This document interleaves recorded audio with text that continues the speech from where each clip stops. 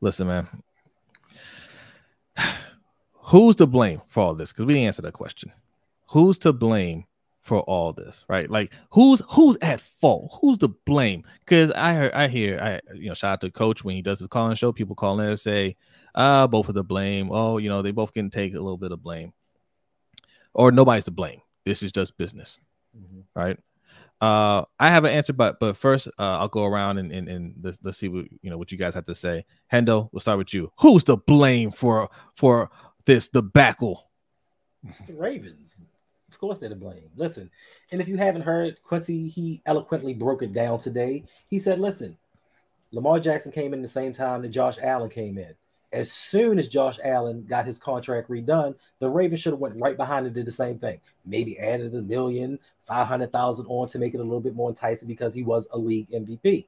You had that opportunity, but the Ravens looked at that situation and was like, we're not paying Lamar all of that money, which I didn't understand myself because, of course, the market goes up every year. So if you didn't think you were going to pay him that much money then, what did you think was going to happen in the years to come? So in my personal opinion, it is the Ravens' fault. And I know people are going to say, well, it's Lamar's fault for not accepting certain contracts with stipulations. And that's the one thing, stipulations. They're not guaranteeing him anything. I know everybody's going to say, well, all he said is he has to be on the roster in 2026, the 5th day of the league year. In business, when businesses and teams decide they don't want you anymore, they will cut you the 4th day just so they don't have to give you that money. They cut Derek Carr the same day. They cut exactly. So those are those type stipulations that Lamar doesn't want in his contract. Either you believe in me or you don't believe in me. And I think all along the Raiders have shown they don't believe in him. So he's like, look, if you don't feel the same way that I feel about you, let me go. Let me find another partner that's willing to dance with me the way that I dance. Because apparently y'all still in the 1920s waltzing. All right, Mikey, what say you? You know who I think is to blame. Lamar Jackson. No, I can't. Look, man, the Ravens blew this, right? Stevie Wonder can see, and look, there's no shot because he's my favorite artist, but Stevie Wonder can see that they blew this. Every other team in their situation took advantage of their star quarterback being on a rookie deal, right?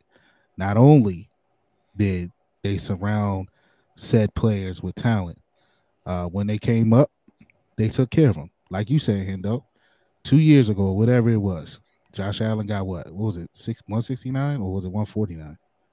It was once again, like Jose always says, when people get paid for what they do well, nobody remembers. Yeah, right. So you know, up until this point, right? It was every contract, especially at the quarterback position, was going the same way. Okay, if y'all remember, going back to that time, everybody was saying, "Oh man, these guys are playing possum." Baker's waiting to see what Lamar get. Lamar's waiting to see what Baker get. They're both waiting to see what Josh Allen gets. Up until this point, all contract, especially quarterbacks, the next man up set the market, right? If Josh Allen, let's say he got 150, Lamar Jackson might get 153 or 155. And the next person might get 160. It's just how it works. But they missed that opportunity. The Ravens have this arrogance with them, and they've done this with all of their star players. Go back and check. Back to Ray Lewis, who is, some say, is the greatest player to ever play or put on a Ravens uniform. They did the same thing with him, right? Joe Flacco. They could have signed Flacco for way less than they ended up paying him. But you know what they did? Nah, we ain't going to pay you that. Then the brother went and won a Super Bowl, and you had to pay him double that, right? Thanks. They have this arrogance where they want you to show and prove before I pay you this money, right? Like these players have not already shown and proved, right? So this time, it's turned around and bit them in their behind. They blew this. This was a golden opportunity. I can see if the Ravens, during the time period when Lamar was here and on his rookie deal, if they were spending money on and bringing in immense talent around them, and you can't come up with something, okay, man, well, look, they tried to do what they could do when they had him on that deal. This will go down as the biggest fumble in the NFL history. The biggest one. Not even bigger than dude that had the butt fumble or whatever. Mark That's Sanchez. it. Mark Sanchez. This will be the biggest fumble in NFL history if this does not get worked out, because you have absolutely nothing to show. Even if you get 2 first-round picks, you have absolutely nothing to show. You're in a hole right now because you did not take advantage of him being on that contract like every other team did. Look at all the other teams. The Bills, they went and got Diggs and all those other guys.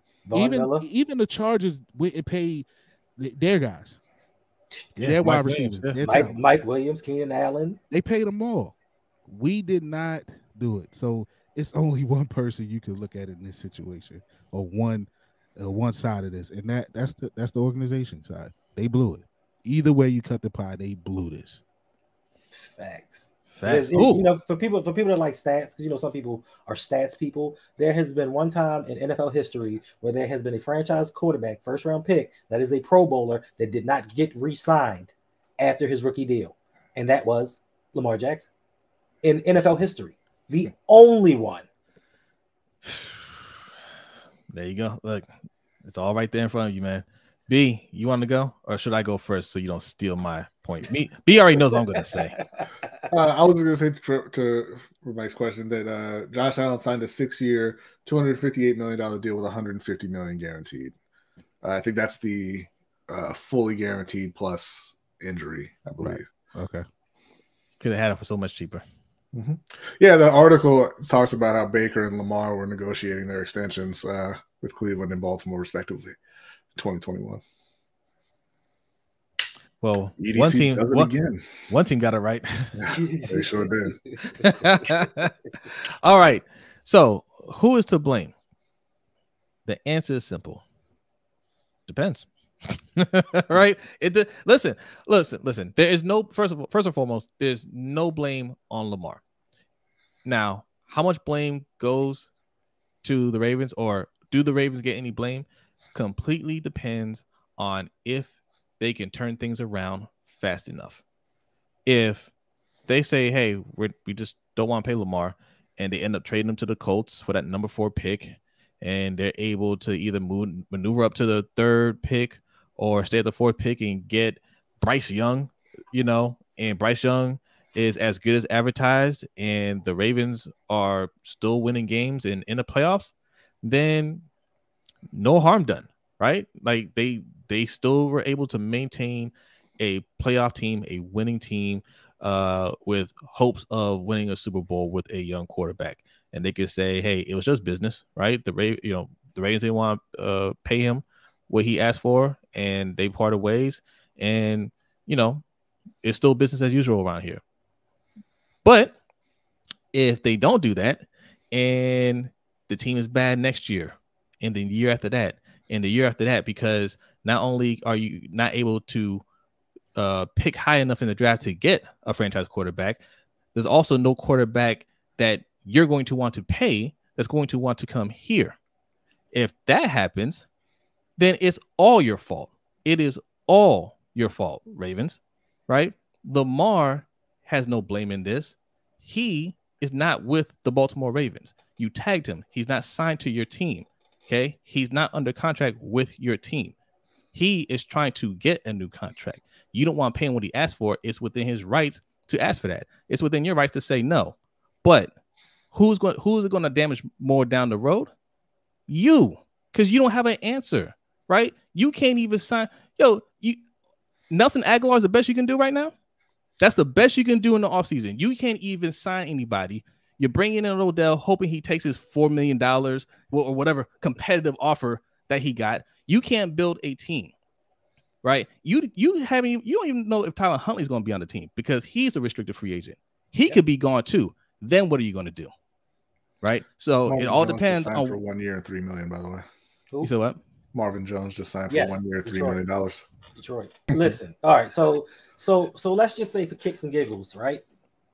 That nobody's at fault. Let's just say no one's at fault.